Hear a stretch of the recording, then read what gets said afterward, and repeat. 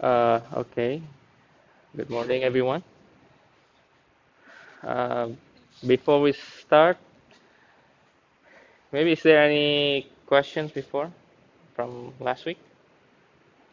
I think last week we moved on to derivative, the introduction to derivative, but it's still on chapter two. But this is going to be introduction of derivative. So if we look on the form, the this form here. Okay. Oh wait, I need to.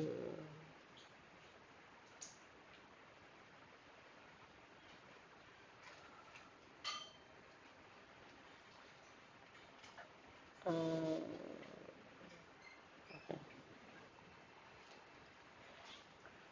okay, so we conclude that when we have a definition for our derivative as limit as h is going to be 0, f a plus h minus f of a over h. And we know that a is a number that we set in our graphs, right? Now, actually, we can set the a as another variable x. Okay? So we can have our derivative as a function. So we are not saying that because in limit, if you remember, we develop the definitions through some value a, right? But now we develop the definition for variable x. So we can have our derivative as a function. Okay, we have the f prime x, and we kind of develop how we observe the graph. Okay? If we go down here, or maybe let me go to the new page to give you the full graphs that I have. This one, right? This is according to the textbook. So if you see, the top one is function f, or maybe let me, is there any, let me write, this is f, or this is f of x, okay? And the bottom one is f prime x, okay? This is precisely the same from last week. But what I want to emphasize is it goes by uh, its precise slope. For example, at a, it goes by the slope is -1, so it's negative. So it means that if we develop a new graph based on f prime, which is negative, we are going to start below here because this is the negative domain, right?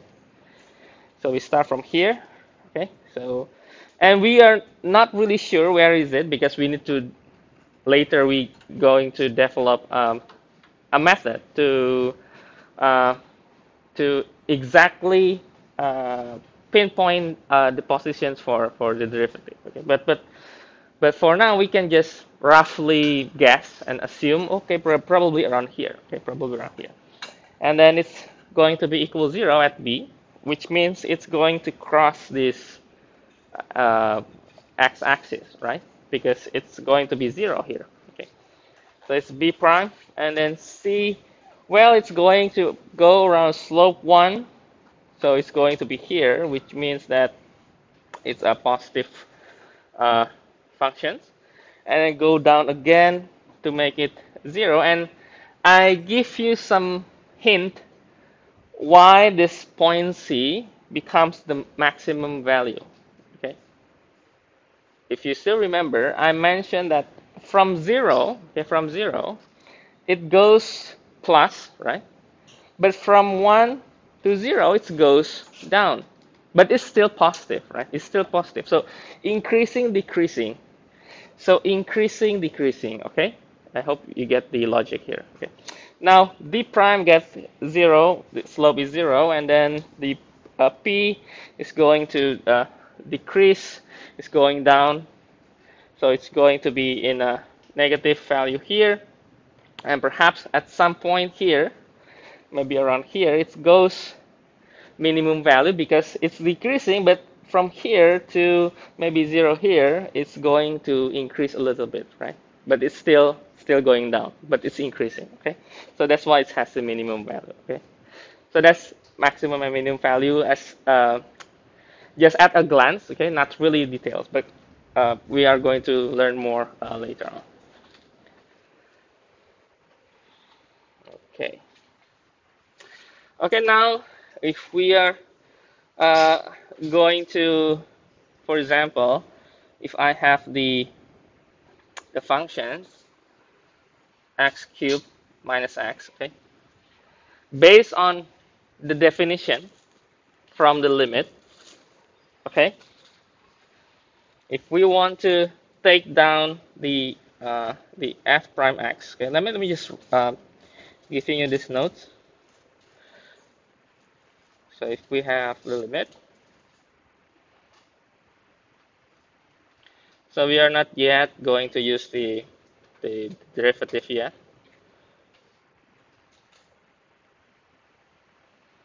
But let's start using these limit definitions to check the f prime. Okay. So we are going to put all the functions. So this will be x plus h cubed minus x cubed.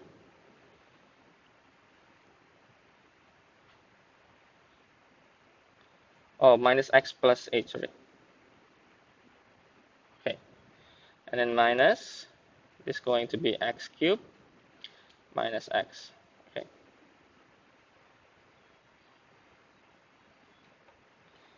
Okay, one tips for you, every time you go to avoid mistake on signs like positive, negative, uh, try as much as possible using the bracket to avoid mistake.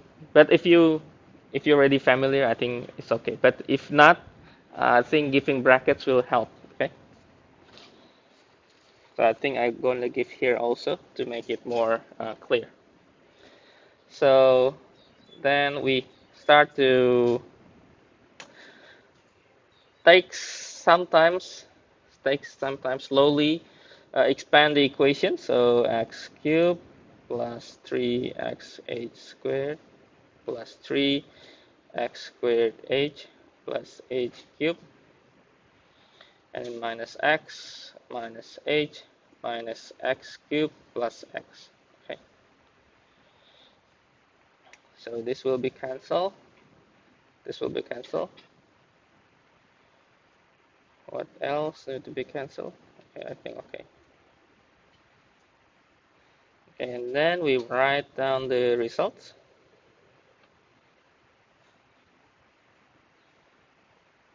I think too long. Maybe I will erase a little bit here.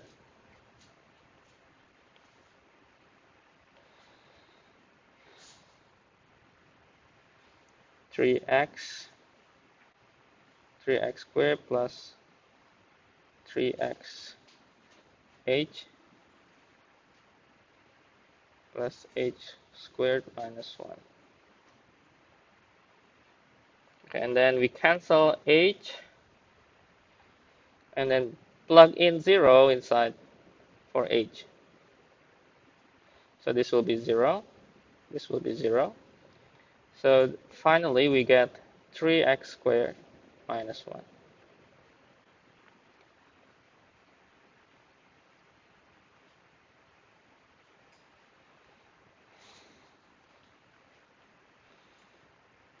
Okay. Any question from here? Okay. Maybe you can take slowly from the start here. Okay.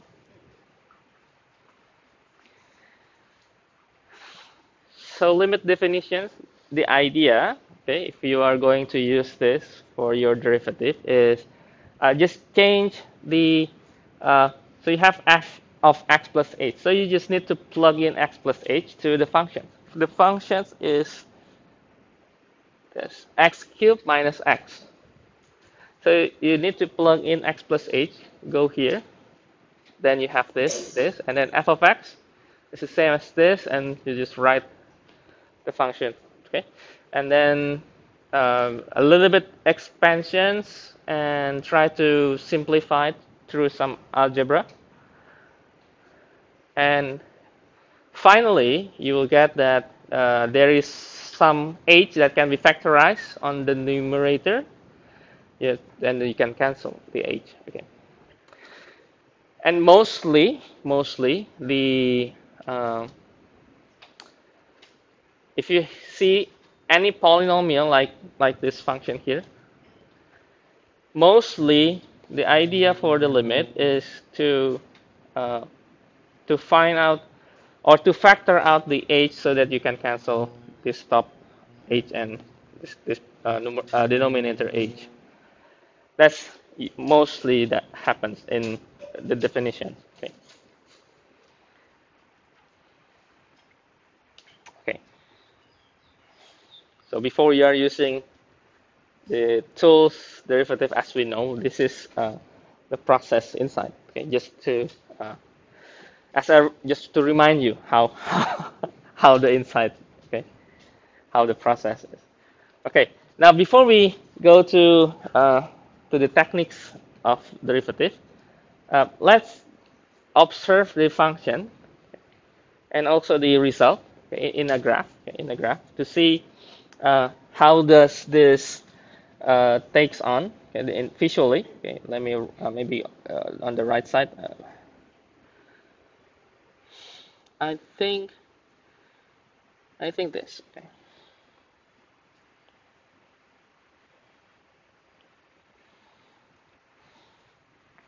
So this is the x cubed minus x.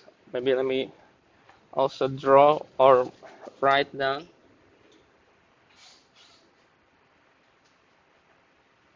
And this will be f prime.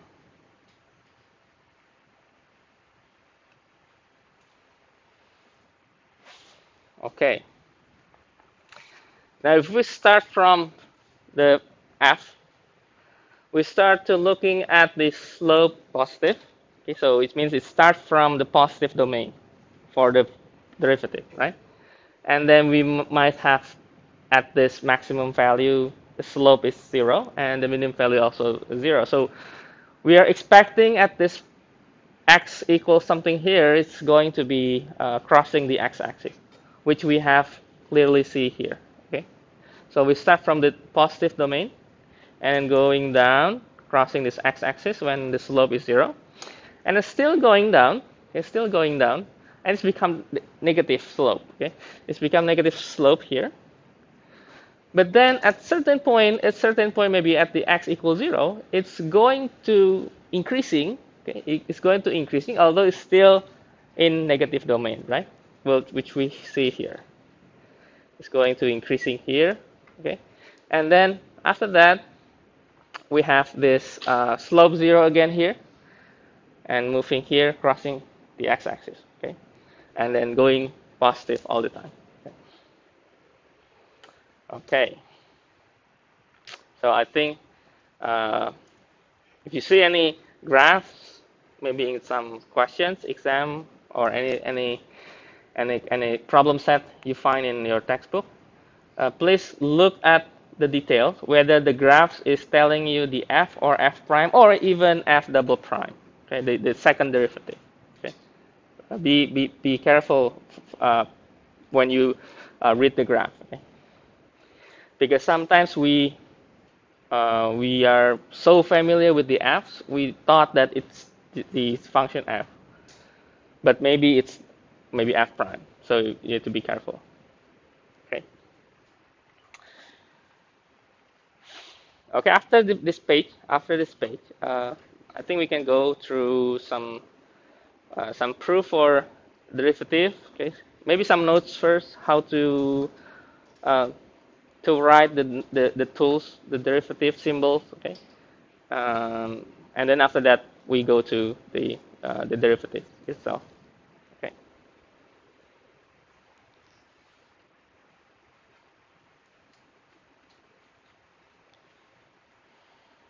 Okay. Maybe any questions?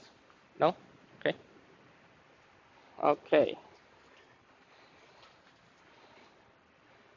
Okay. Let me give you notes for some notations first, okay, for derivatives.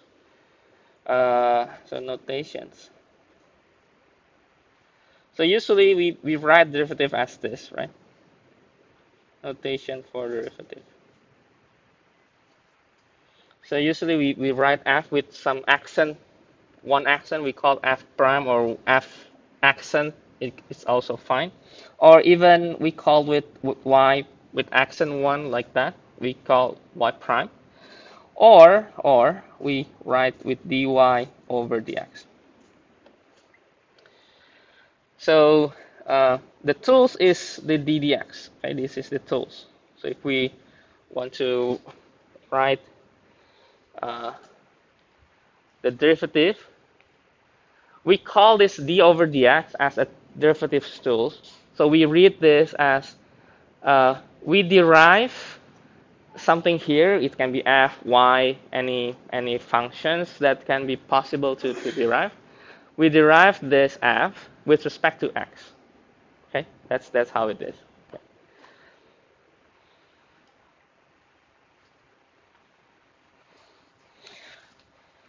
Or maybe sometimes we are using this d with capital and then df of x.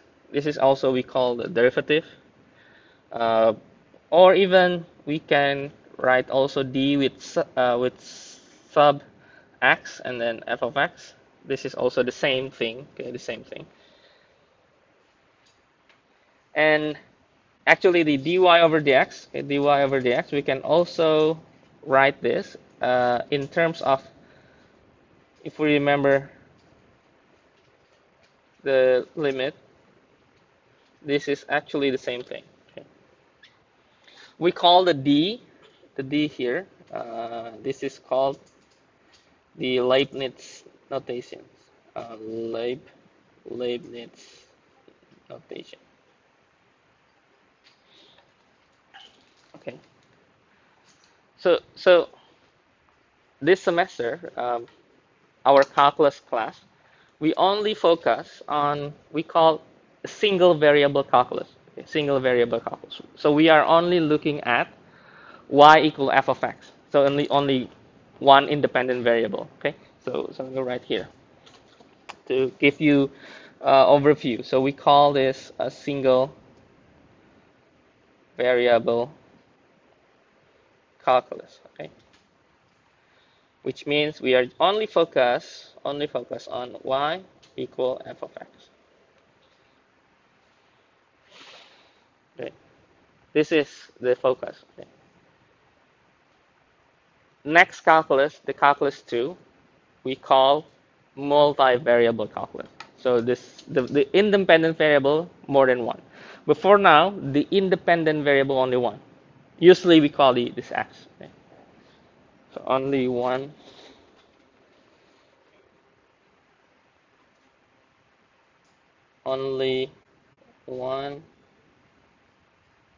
independent variable. Okay. So even though maybe at some point when we learn about derivative, we learn that maybe we have more than one single variable, but we still treat all the equations with the single variable calculus. Okay, and we call them later on with the implicit differentiation and so on. Okay. Okay, this is just for notes. Okay, notes before we go to the derivative.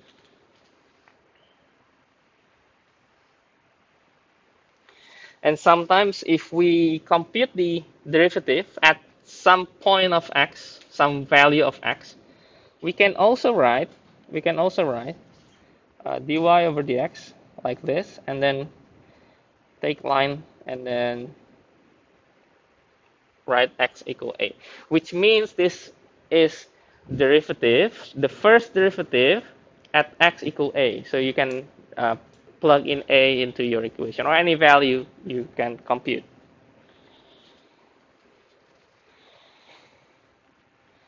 So this vertical bar,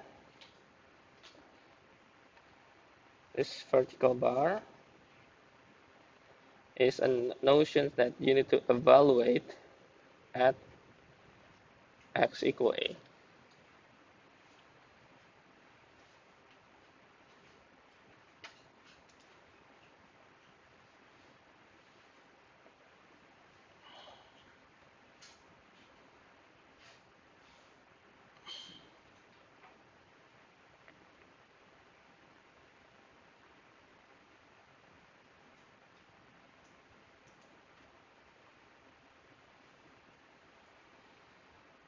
Okay.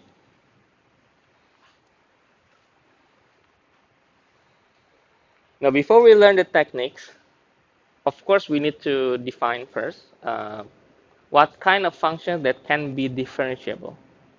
That's, I think, important before we go more for details in the techniques. Okay. So that will be our discussion. Okay. Okay, maybe I will write down here a little bit. So let me write the definition. The definition first. So a function, let's say function f, is differentiable. Differentiable at a if I've, if f prime a exists.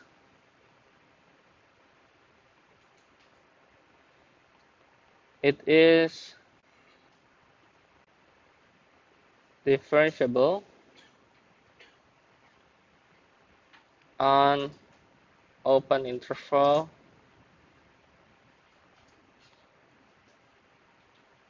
AB.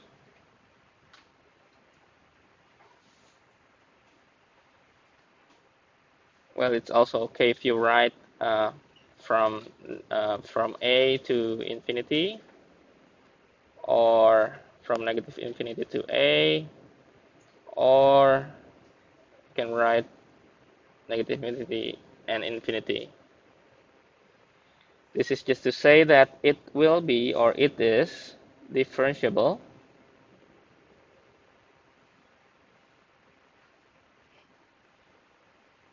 at every number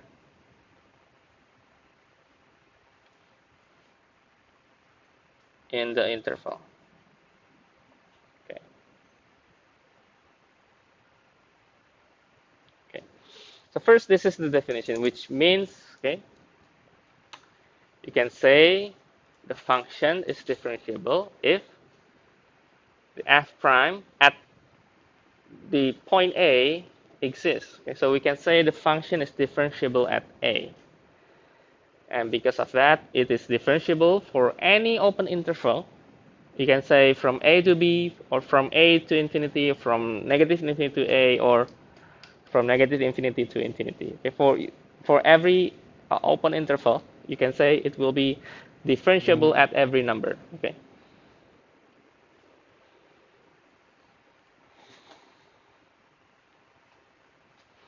So the key is to prove this f prime exists. Okay, this is the key. Okay, the key.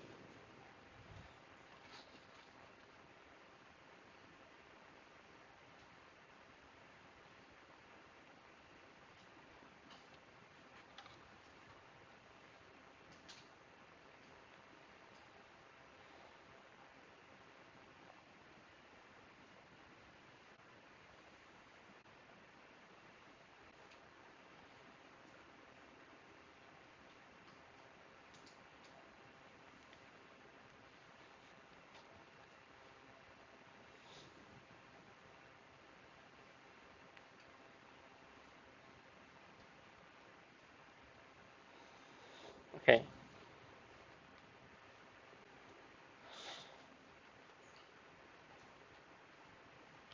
Now, how to prove this f prime exists? To prove that, we go back to the limit definition for the f prime. Okay. This x plus h minus f of x divided h.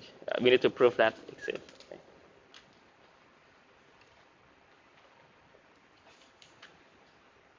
Okay, now I'm giving you one example, okay, one example to see how this definition works. Okay.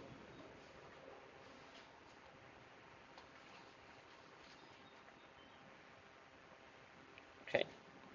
So example,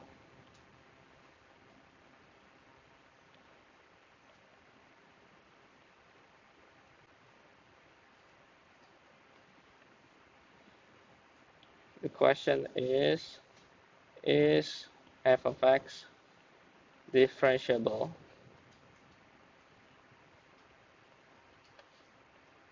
at every point?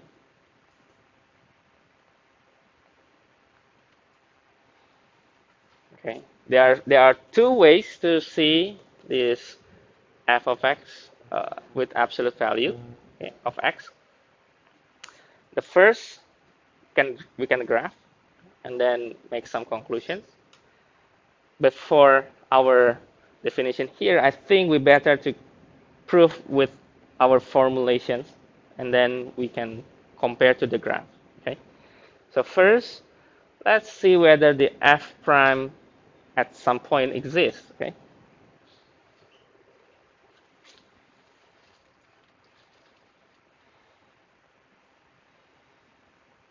Okay. Remember, the absolute value,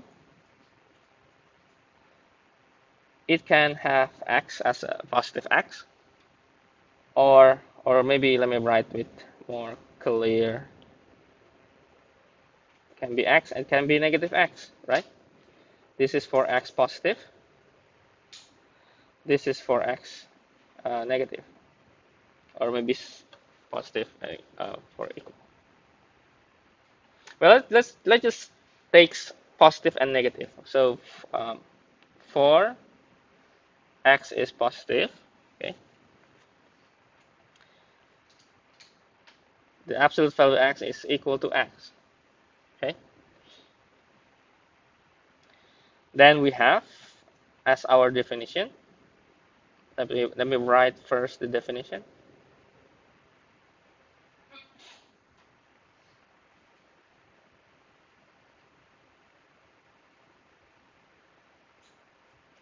It's bad. Okay. So we are going to have x plus h minus x, right? And then over h. And of course, we simply get that this will be equal to 1. Okay? Okay. Now, if we have the negative,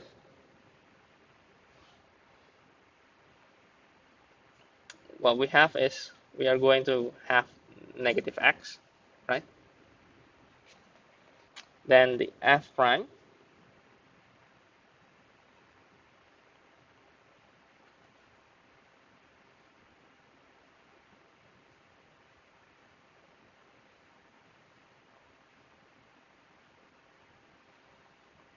this will be minus x plus h, and then minus x.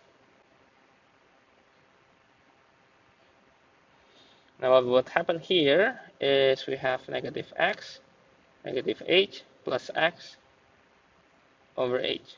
Okay, and we cancel this negative x and x, so we have negative 1.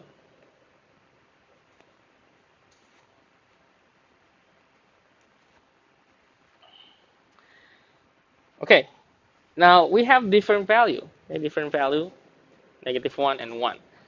So if you have x positive, we can differentiate. When you have x negative, you also can differentiate. Okay? But now the question is, we need to also observe when it's equal 0. And that will be probably our clue. If we look at the graph of the absolute value of x, we have this, right? So maybe we need to observe when x is equal 0. Okay? What happened with this, the limit definitions, okay?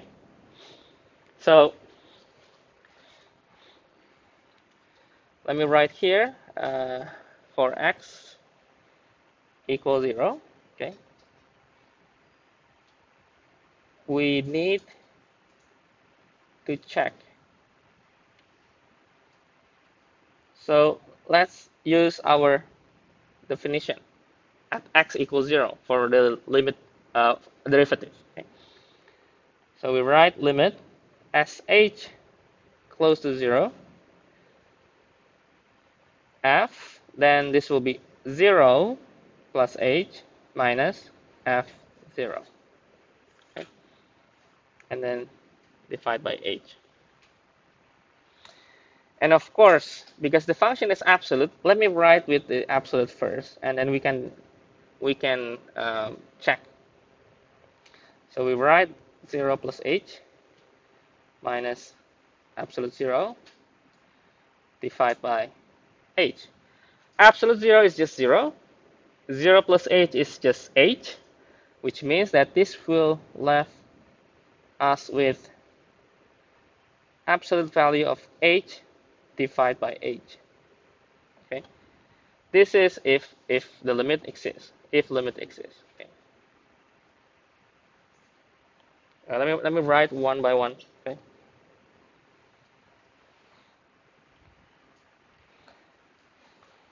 Okay. So first, we know if it's positive, negative. We know the value. But for x equals 0, we need to investigate more. Okay. When we have limit as h goes to 0, it still has absolute value of h over h. What can we do to check?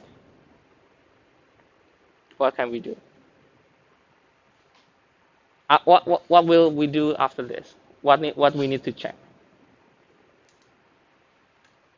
We still have the absolute value, right? Okay, the absolute value. How to know the absolute value? Which one is which? And we have the limit.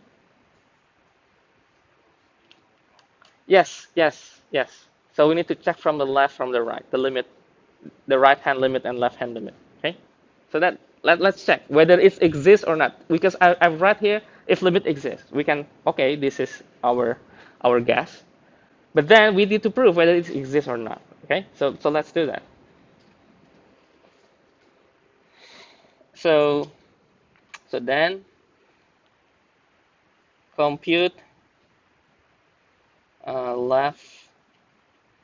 left hand limit and right hand limit.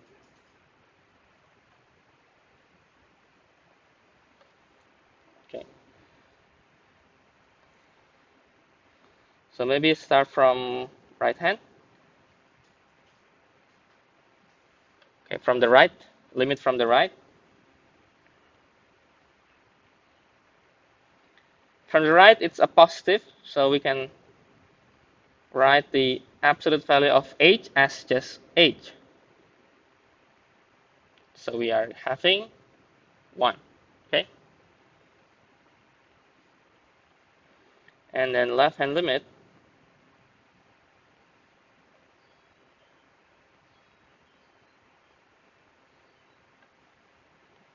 is negative h, which results in negative 1. Remember, if we have different value of this limit, right hand limit is not equal left hand, the limit does not exist, which means at x equals 0, it's not differentiable. Okay. Okay. So maybe let me write here. I hope it still can be clearly see. Let me just add notes here. Since this limit are different, then f prime 0 does not exist.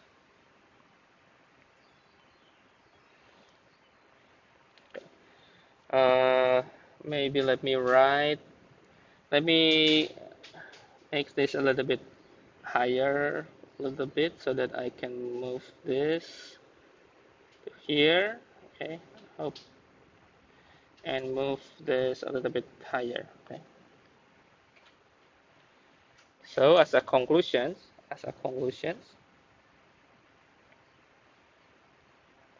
f is differentiable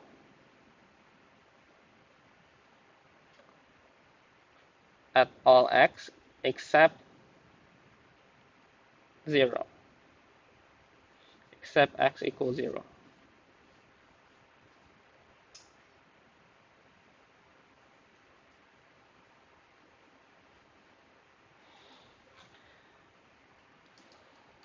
So of course, if you have x, and well, if you know how to derive, x derived becomes 1, right? But absolute value of x, it can be 1, it can be negative 1. But how about 0? That's really difficult to think if we just think when we derive. But when we look at the proof, okay, it's not exist because different limit. And also, if you draw the graph, you will notice something. Okay, you will notice something. If you draw, maybe I will draw here. Okay, let me draw.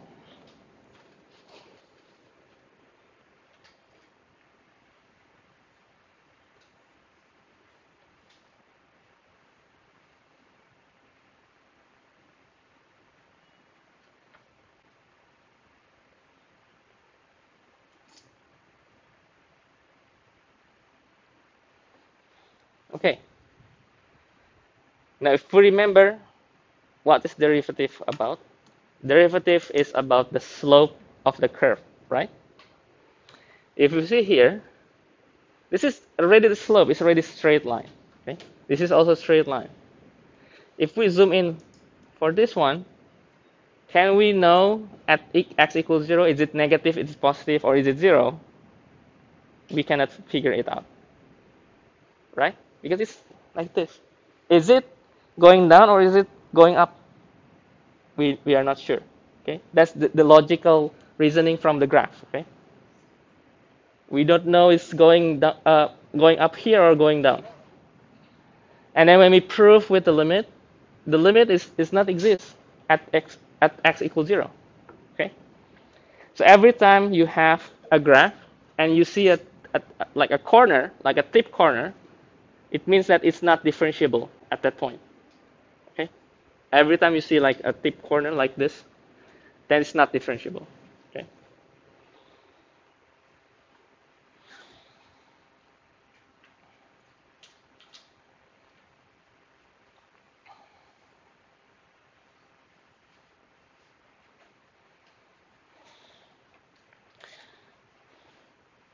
and also, is this continuous? The absolute value of x continuous? Yes, right? Continuous, but it's not differentiable here, right? So that's you need to be careful. So this will give a new theorem. Every differentiable function should be continuous. Okay, but not every continuous function is differentiable. Okay, let me write. Okay, let me write.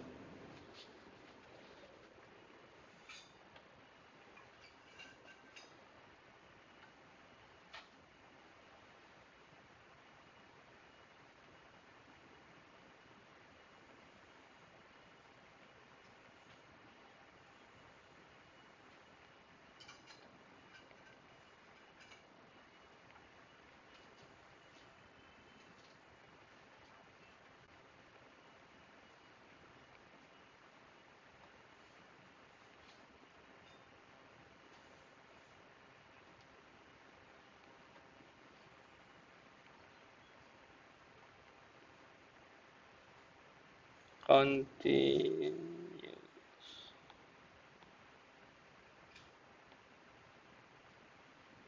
Okay.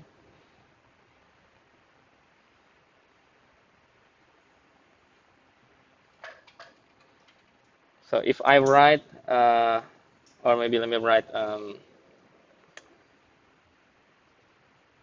not every continuous f at a is differentiable.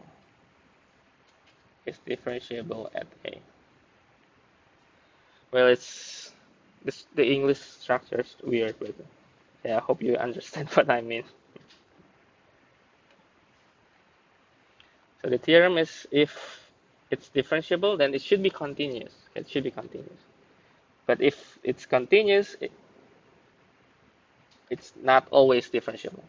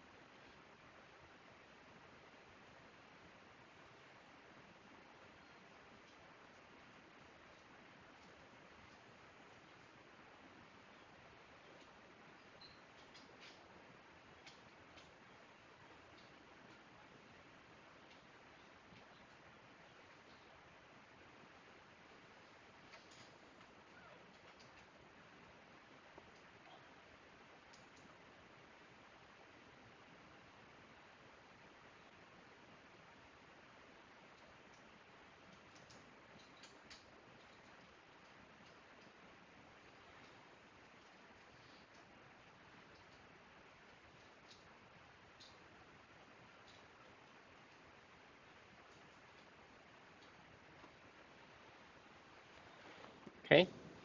Now another possibility for functions to be fail to be differentiable uh, is this.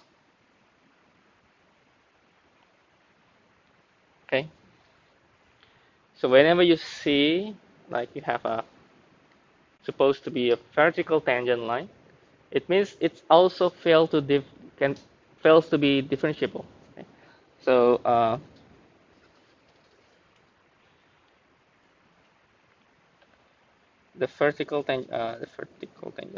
vertical tangent line.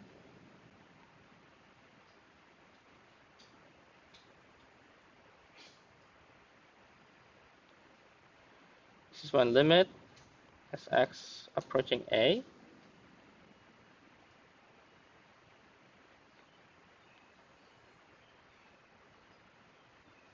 The f prime. This will give you an infinite value. Well, it means the slope is getting increasing. And when you have this vertical, it's actually we are not sure how much is it. Okay, because when you have this straight line, if we need to compare the y over x, it's going to be something over 0, which means the infinite value, right? So then this is also uh, f fails to be differentiable. Differentiable.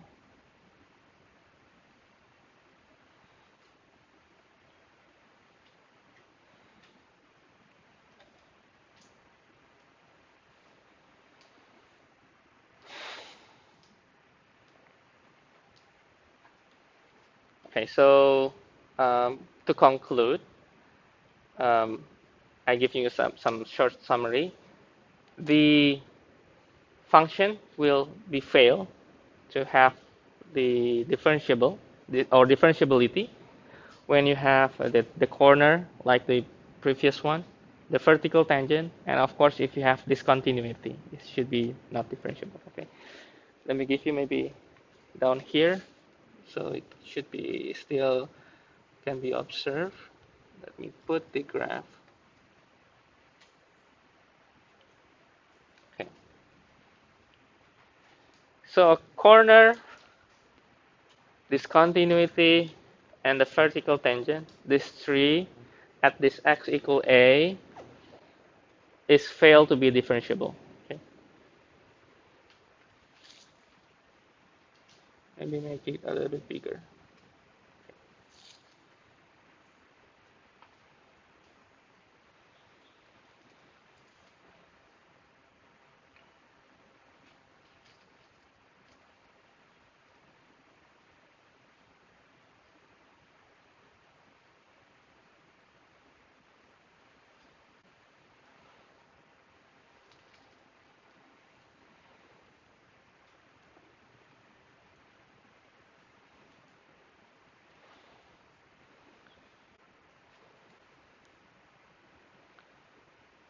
At least in physics, you already learned the kinematics, the velocity, accelerations, right? Okay. So you know at least the second derivative. Okay.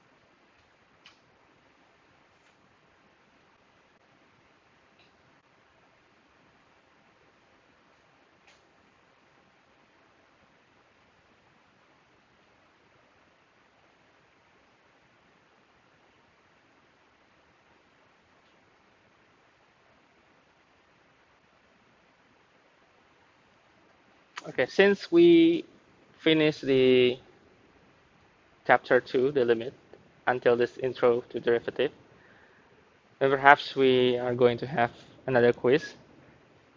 But I think uh, because we are a little bit late of schedule, so the quiz will also be online, but I will try to use another platform. I think it will be more convenient for you. Okay? You're not running out of each question like with time limit. So I will make like several questions, but the time limit will be for all. So it should be okay. Because I think some students maybe it has some maybe good understanding for some concept, but maybe bad on another hand. If I take well, just using my estimations, maybe not really fit with your flexibility. But if I give you like in the whole framework, I think it should be okay, right? Okay, we take a break.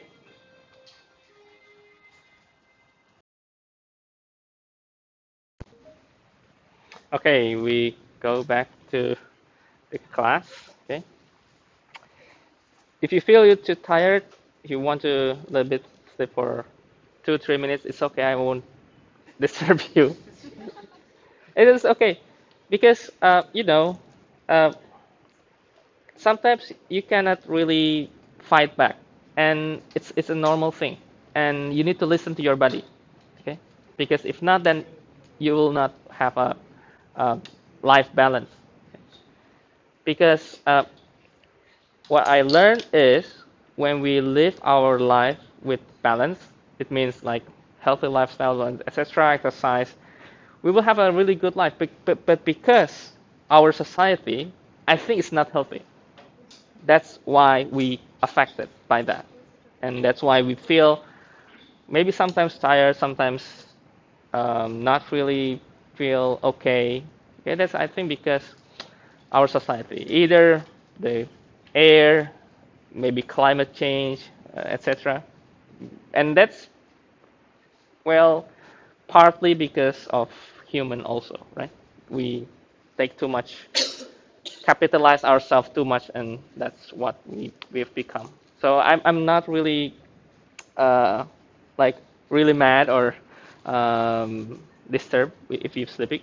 It's okay because that means that it is your body that telling you to just take sleep for a while. Okay, okay. That's okay. For me, it's okay. Okay, we go back to uh, this differentiability. Okay. Now, after this page, we are going to chapter 3, okay? Officially chapter 3. So we are going to go to the differentiation rules. Okay? But before that, just a note that um, if we have, uh, we know that dy over dx is our first derivative, right? The derivative of y or of f. If we take another one, we take the ddx again for this first derivative, we will get the second derivative. If you learn physics, you learn the kinematics, velocity, accelerations, okay, that's the second derivative, okay? So we can write this as this symbols, or if you want to write in the more simple way, you could say y prime is the first derivative, right? And y double prime is your second derivative. And of course, if you derive more and more and more, it means that you will get the third one, the fourth, and usually if we write with this accent, we will get the third one. This similar, but for the fourth one, we sometimes using this or like that. Okay. Need to include the bracket because if not, you will mistake this with the power. Okay. But this is derivative. Okay. Just a small note before we go to differentiation rules. So this is third derivative. This is fourth.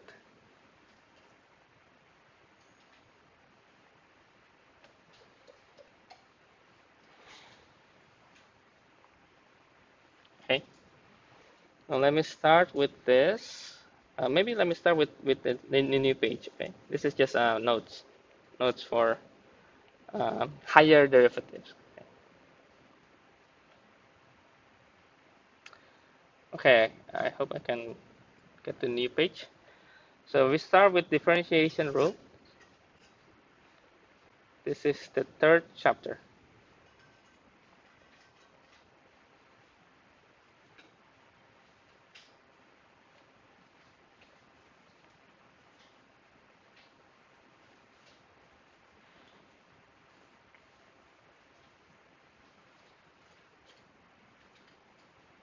Okay, let's start with if we have a function, but it's just contain only constant. Okay.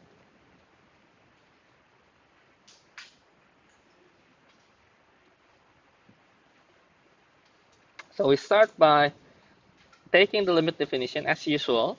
Okay. I will just write directly because it's going to be simple. Sorry.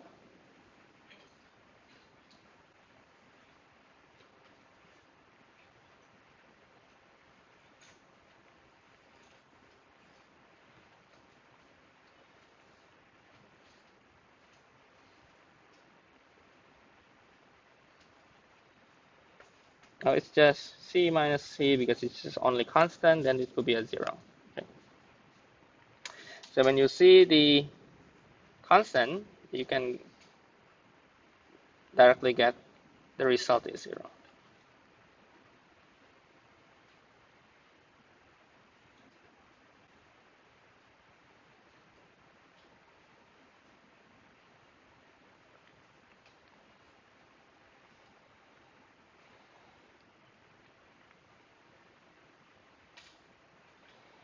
Okay, next is, let me just write this first and then we can discuss. The functions equal x, the functions equal x squared. And I think for x and x squared, in the previous lesson, we already see. For x, from the absolute value, we see that it will require resulting in 1, right? For f of x, if you take the same limit here, the x squared will get 2x, right? Okay. And the x cubed, I think from the previous one also, you get the 3x squared, right? So I think we can write down some conclusion. So we can have the f prime x is 1, f prime x is 2x, f prime x is 3x squared. Now, if you want to challenge yourself trying to do this limit definition, let me make this. You can try x with power of 4 using limit definition if you would like to challenge yourself, but it will resulting the 4x cubed. Okay.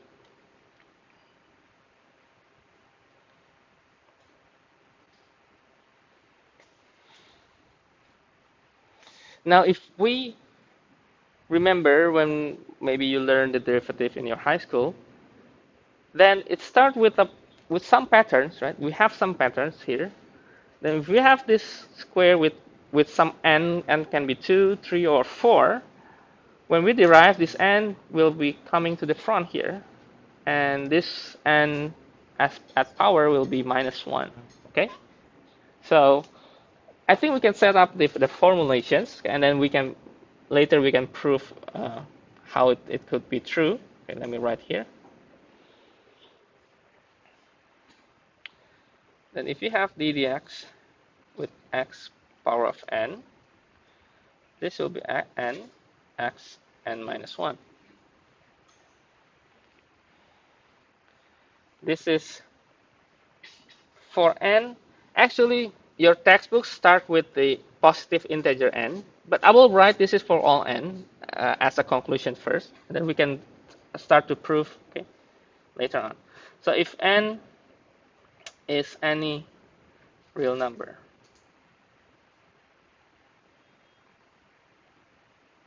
okay.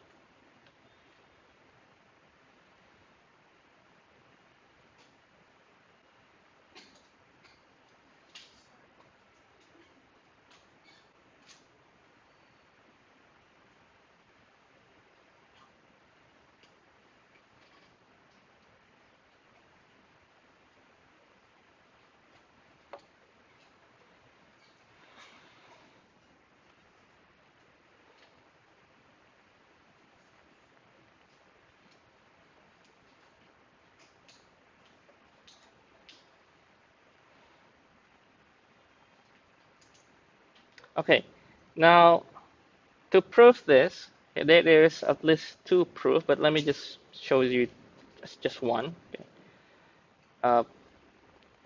Remember that when you have an algebra, let's say x squared minus a squared, we could simply write x minus a and then x plus a, right? The algebra. Okay. When we have x cubed minus a cubed, if we factorize x minus a, this will be x squared plus ax plus a squared, right? Okay. And if you increase with 4, with 5, we could have our pattern, and when we have some n,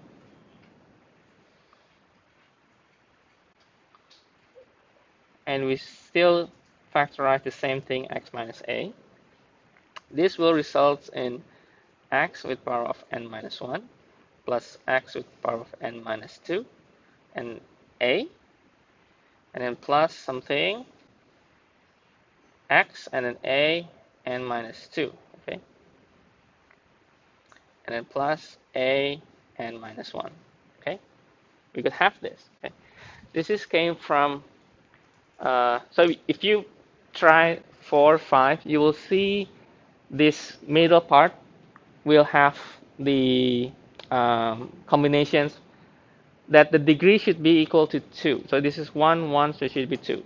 So if you have 4, you have 2, 1, 1, 2, okay? So a squared x, x squared a at the bottom. So you will have this combination here. So it will follows how many n's you have, okay? You can try to input 2, 3, 4, you will see the pattern. Okay? You will see the pattern that it's actually true for all n. Okay?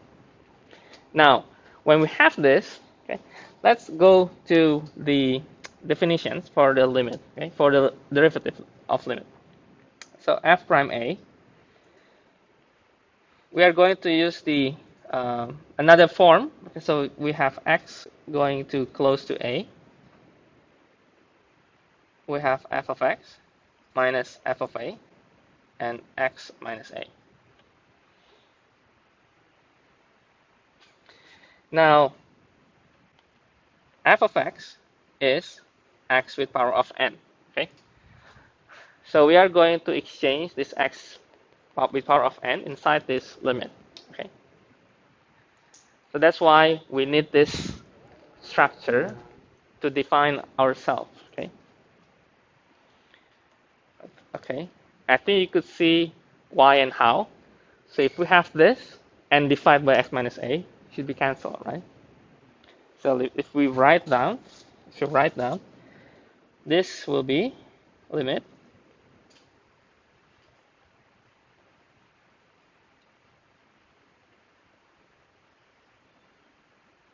okay, and then by taking limit, we break down this x power of n minus a power of n as the above formulation. So x minus a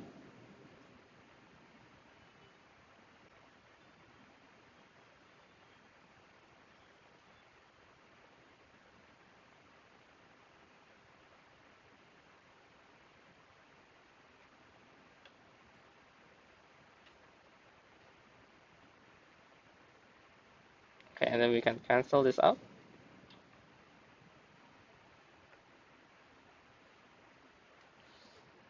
Okay, now we are left with this. Okay,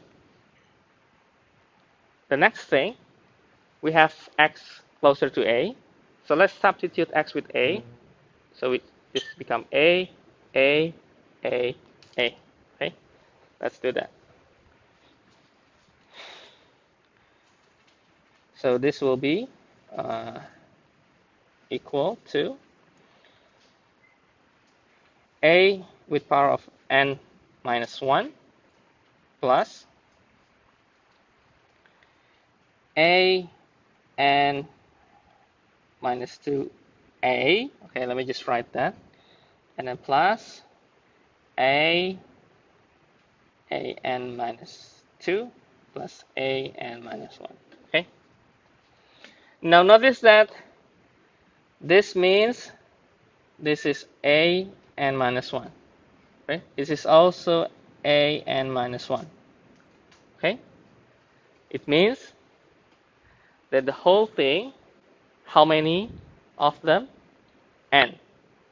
So we can simplify this with n multiplied with a n minus 1.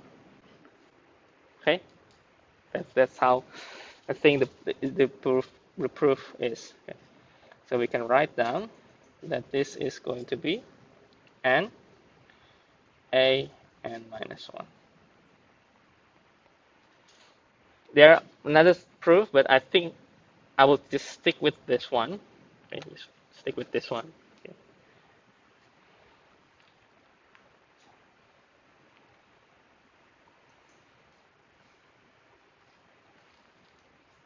Okay.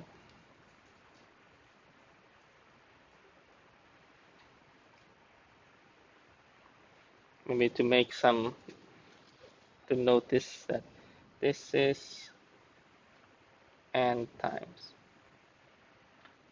to make sure that we know where the n comes from. Okay?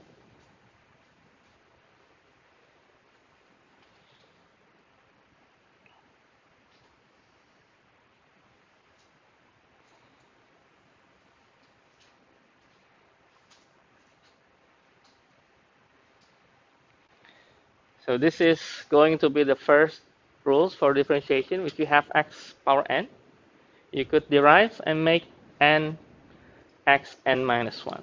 Okay, so let me maybe write on the right side just to make notes here. So ddx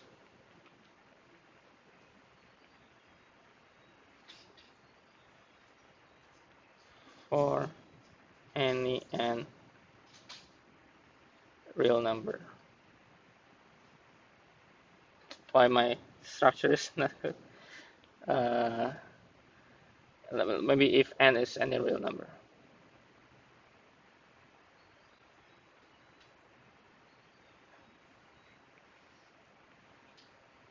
Okay.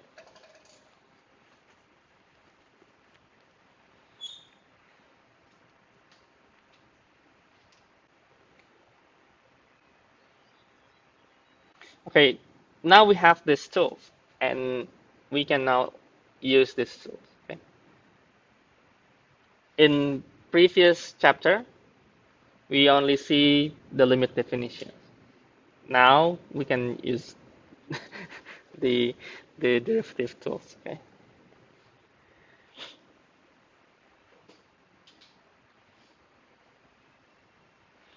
Okay. Okay. The next is every time we have a polynomial. Okay. For example, x squared, x cubed. I think that should be okay. But let's try if we have like 1 over x. Okay. I think it's still easy, but if you are not familiar, you need to try this out. Okay. Try this derivative. Okay. So we could take this as, so we could say that this will be negative x and negative 2, or negative 1 over x squared. Okay. This comes from if we take this minus 1 here, so the minus 1 is going here, and then this will be adding another negative 1. Okay. So I hope you're already familiar with this. Okay. I hope. If not, then please be familiar with this. Okay, because we will see a lot. Okay. And also, if we have the square root, of x. Okay. If you are not familiar, we could start with the power. We can define the power as half. Okay. We could start with writing the x with the power of half. Okay, that's the square root, right? Then we could say this will equal to half x. It's minus 1, so it's minus half, or we could see this form. Okay, so this is going to be x half. The half is going to the front, and this will be minus 1. Okay. Okay, I think should be okay.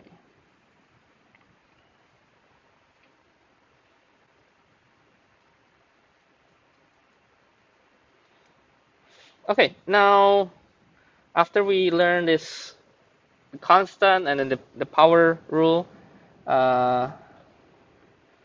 I have, which is,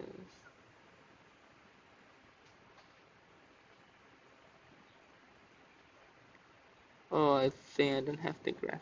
Okay, let me just write. So if I have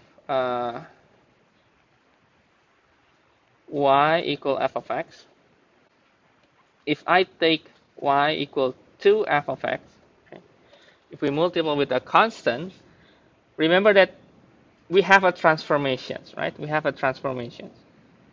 So if this graph, if we graph this, I just take, maybe if this is your f of x, maybe your 2f of x may be here, right? Of course, if we look at the derivative, it will affect the slope at each point, right? Okay, so if we take the derivative of some constant of f, we can simply say the constant is just a constant.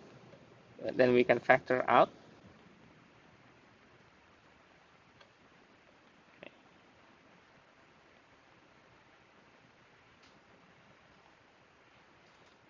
You can prove this as well using the limit definitions, but I don't think I will prove it to you. I think it's quite obvious. Okay, another one is if we have this the sum, and also different because it goes the same way, the same structure. So we are going to have separations for both addition and subtraction.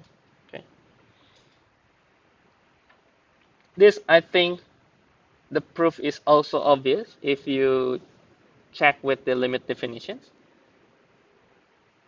You can check the limit definition using the new functions, maybe f, the capital F, this is f plus g, or f minus g, and then exchange to the limit definition. It will be very, very obvious, not really um, difficult to tell. Okay.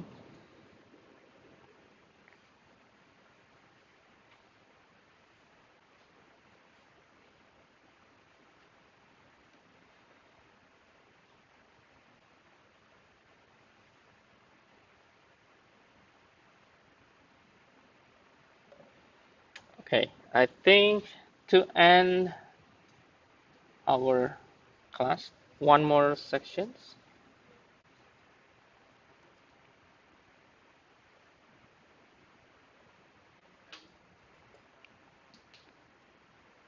The exponential functions.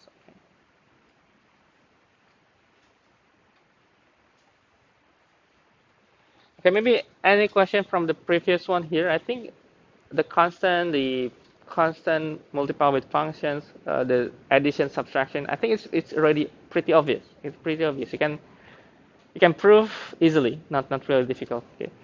The one that may be a little bit difficult is when you have this exponent, and maybe later when you have the sine or cosine, the trigonometric, and the product rule and quotient rule. That needs some time to prove. But I need also some sections. Maybe tomorrow we can see some of those proving. But let me start with the exponential functions. Okay, let me start with the exponent. So we can start with f of x. Well, maybe taking some constant b. B is like for a base usually, so b with power of x. Okay, and we can start with the limit definitions for derivative.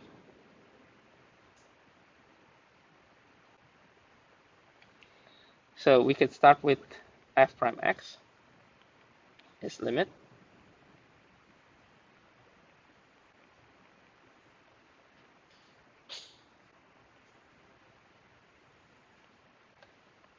Okay, now we have b with power of x.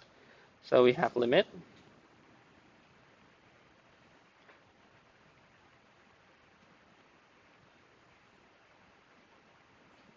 Okay. Now the next thing is we can write the b with power of x and b with power of h like that. Okay. And then we can factorize the b with power of x, and then we left with b power of h minus 1 and then over h.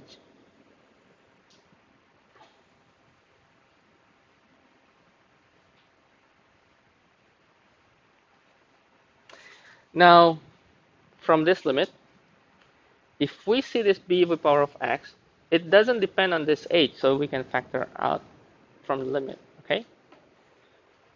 So we can factor out.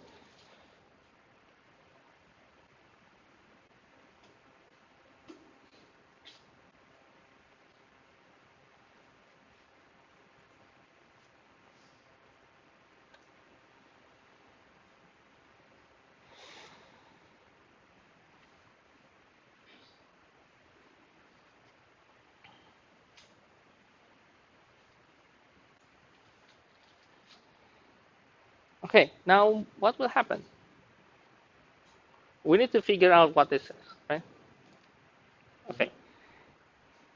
Now, if we take the x equals 0, so b with power 0 is 1, right? Okay, so we can say, maybe I will write here with a blue color, maybe blue, a light blue. So if we take this, right,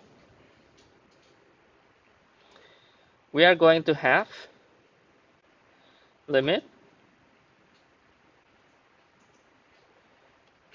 So 0 plus h is 0 plus h, so should be b of power of h, and then minus b with power of x equals 0, it's 1, right? And then divided by h. So it's actually our f prime 0. So we could say that this is going to be this.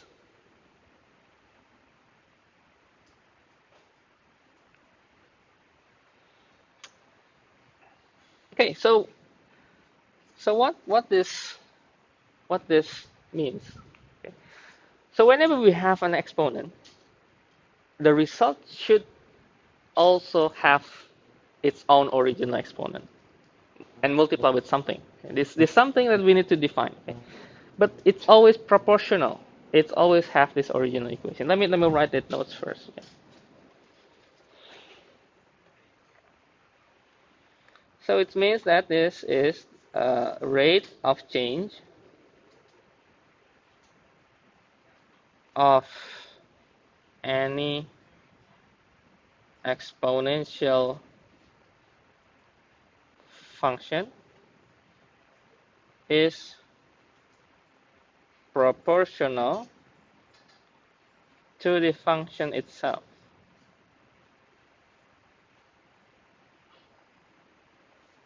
So the slope is proportional to its height.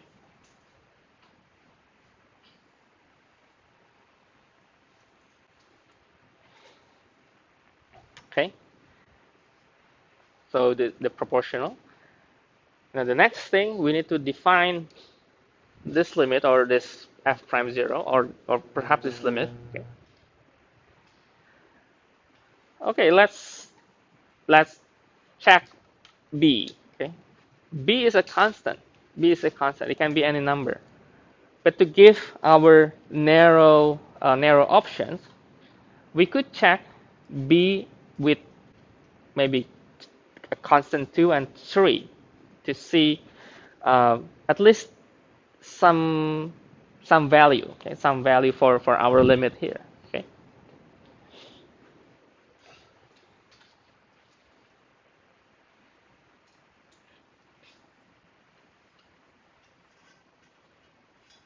Okay. I think I will copy this to the next page so you don't lose your focus. So you can still write the notes. Let me write in the new page. So you still can write here. Okay, let me write here a little bit left and a little bit resize this a little bit. Okay. Okay, let's consider b is equal to and b is equal to 3. Okay, and then make some value.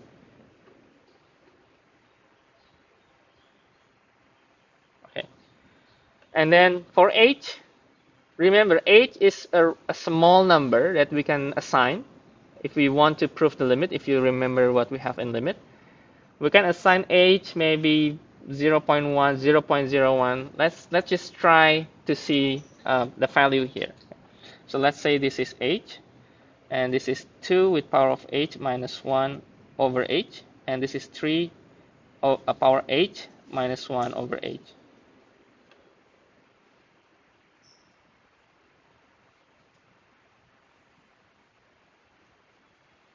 Okay, so if we take, let's say 0.1, H is 0.1. So you could take 2 with power of 0.1 minus 1 and then over 0.1. And the same thing with this 3. And you can do also with your calculator if you want to prove this. This will result in 0.71773, 1.16123. Okay. And then in a short summary, let's try 0.0001. This is going to be 0.69317. This is going to be 0.09867. Okay. Now you'll notice that when you have b equal 2 and b equal 3, the interval for the value is between 0.69 and 1.09. Okay? There is a number between 2 and 3. When you plug in here, it goes exactly 1. Okay? And that is the E. Okay? We can also see from here. So if we take, let me write here, the conclusions. Let me write the conclusion first. So it seems when we have the x with 2 power x, approximately we get 0.693, okay, and then multiply with 2 power x, right? And when we have 3 power x, it seems we have 1.09, let's say 9, and 3 power of x, okay? So we have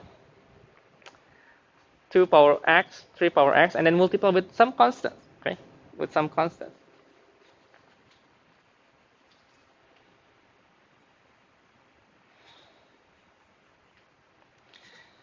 So there exists b which limit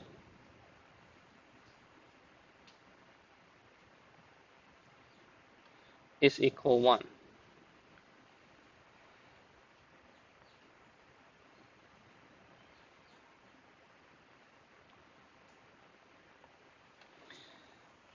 This is the definition of E. So E, okay, let me write here, maybe a little bit here. So E is the number such that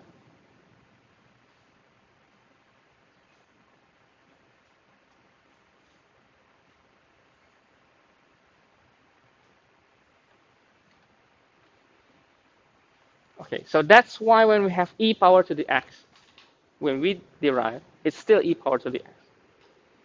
Because the constant is 1. Okay. Okay.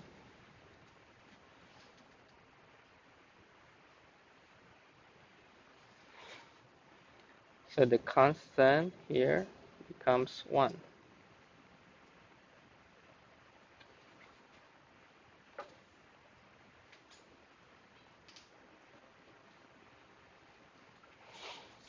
And E is around, maybe here. E is a constant, 2.7818 something. And it's also true that it's between 2 and 3, right? Between 2 and 3, but closer to 3. So it's 2.7.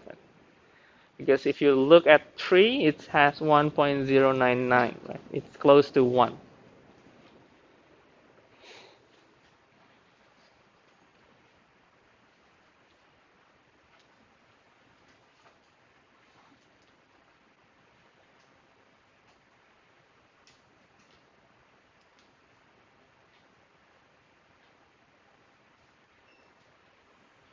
So when you have a graph of e power x, if you check the graph itself when you derive, it's the same original equation.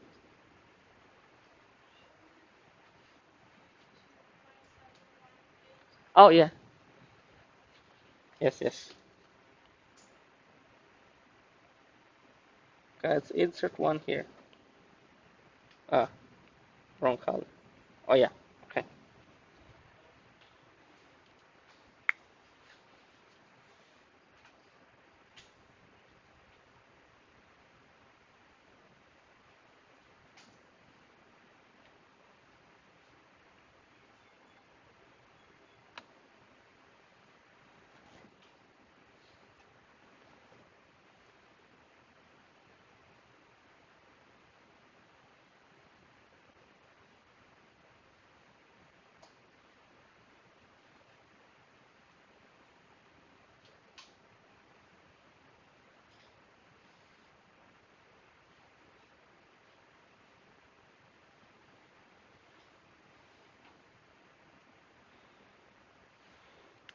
And then we also need to define the number, the constant here is actually our ln, the the log. Okay. So we have d dx.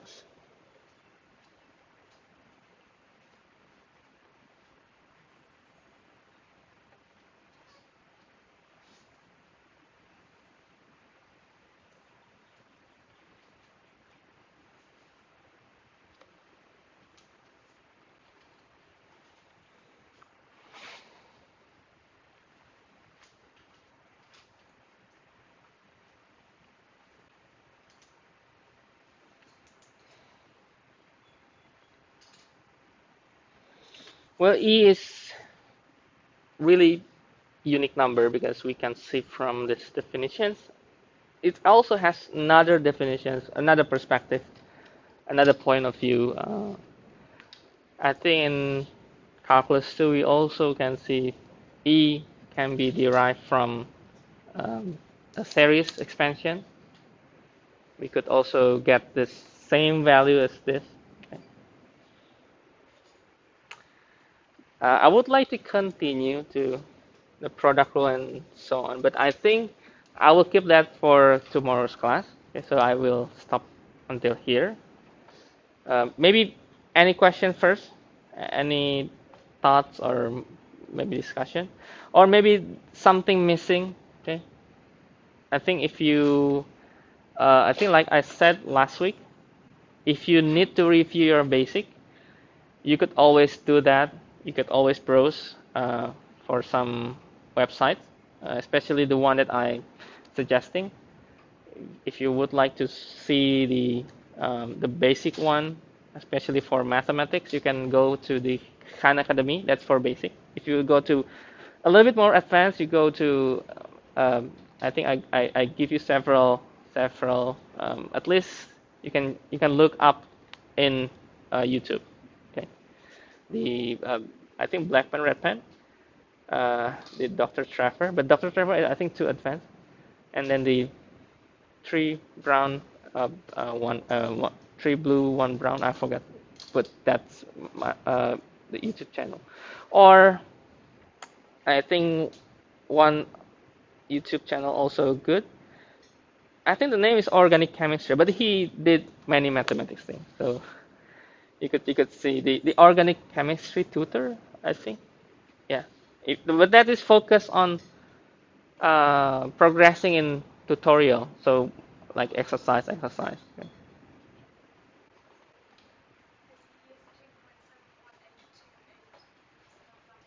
1828, right? Okay, good.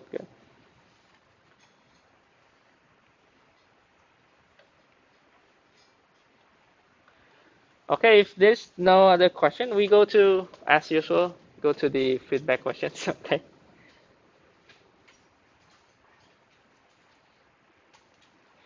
This will be the intro to derivative, not really the chapter 3, but it's like the intro one. I mean, still in limit, but the intro derivative one.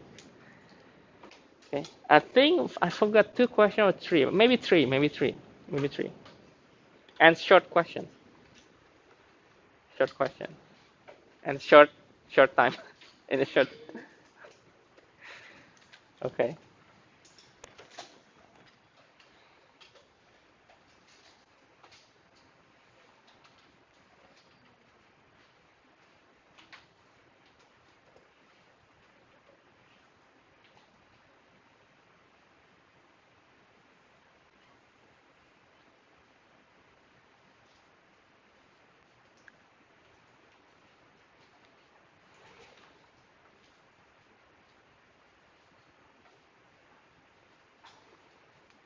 Okay. Our students decreasing a little bit, maybe because of the rain.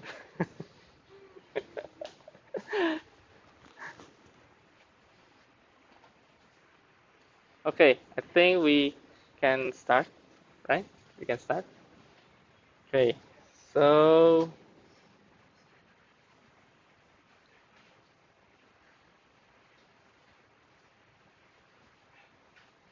okay. So first, get ready for the first question. Use your student ID so I can assign your name and your score. Okay, let's start. Uh, okay.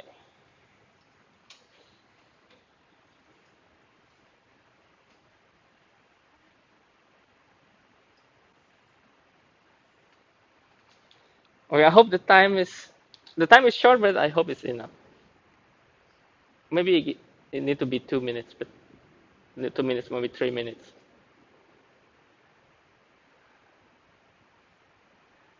I hope you understand the question. You have five numbers. You need to arrange from the lowest to highest. So arrange in increasing order. No need for calculation. Just looking at the graph. But remember, it's the derivative.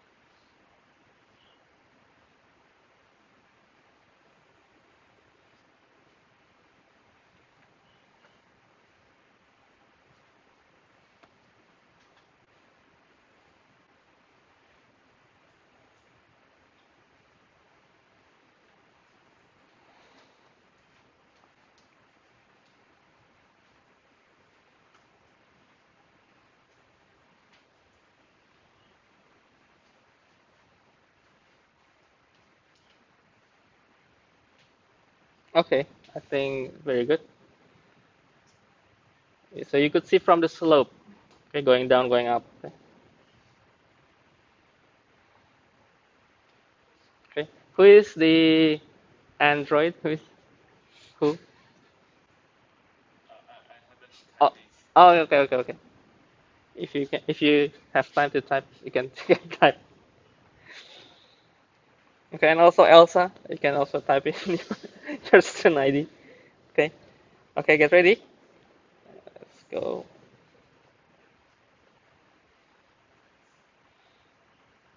Okay, ready? Okay,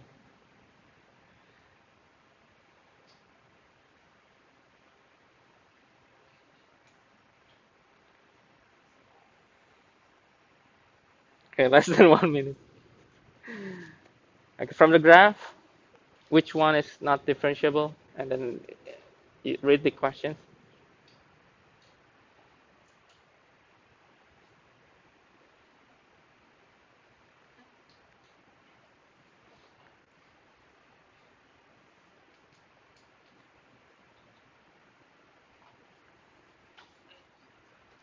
Okay, the question is total number for x value that is not differentiable.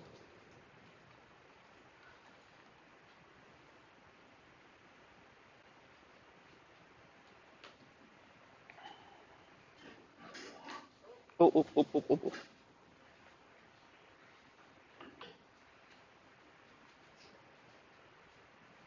Okay, okay, okay. So a -1 plus 2 is 1. Okay, okay.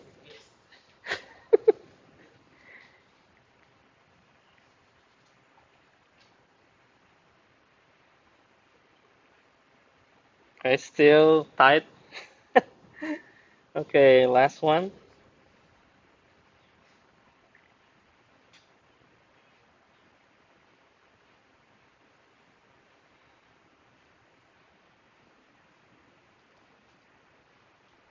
Just a half minute. I hope you still remember what I said in, I think, in the middle of the class.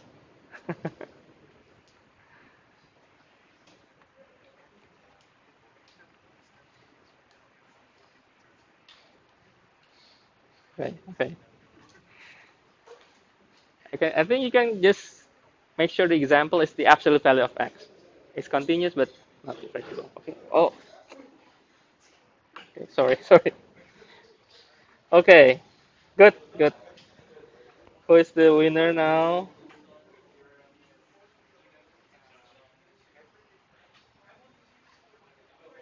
Okay. Okay, okay, good, good, really good. Okay, last one, as usual, your student ID to just confirm that we end this class. And thank you for joining my class. Okay, see you tomorrow. Okay.